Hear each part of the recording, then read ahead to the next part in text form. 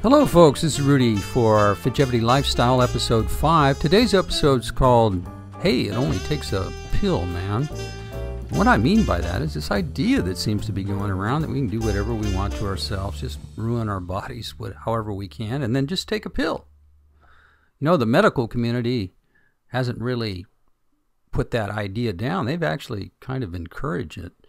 Remember the idea of the old country doctor? You've probably seen him in movies, or maybe you lived in a small town. He was a beloved guy who went around and helped everybody. But that idea has kind of changed. You know, if you ask people about their HMO, this might be the kind of concept you get about their doctor. Really kind of a pill salesman.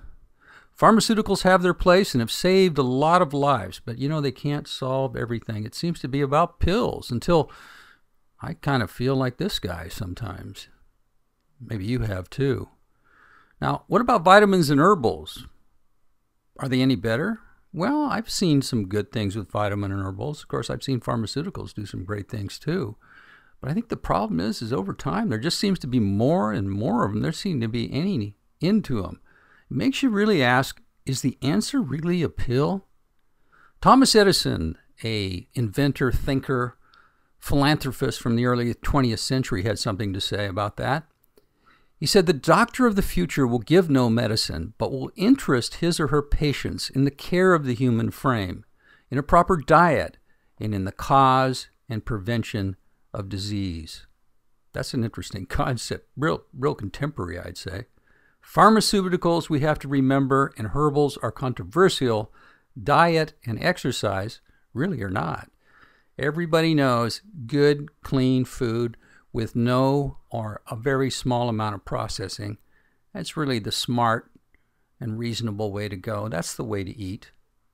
It's about smart, proper intensity, consistent exercise.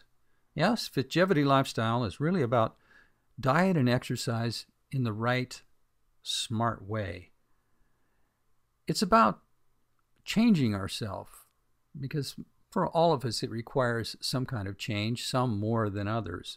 And I know that change is really tough. And I think I know why. Because it all starts in our mind. And one of the hardest things to do is change our minds.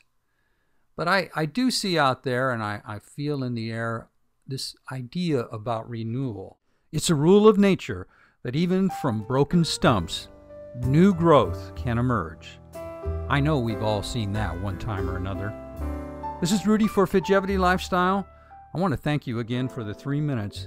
I know you could spend them somewhere else.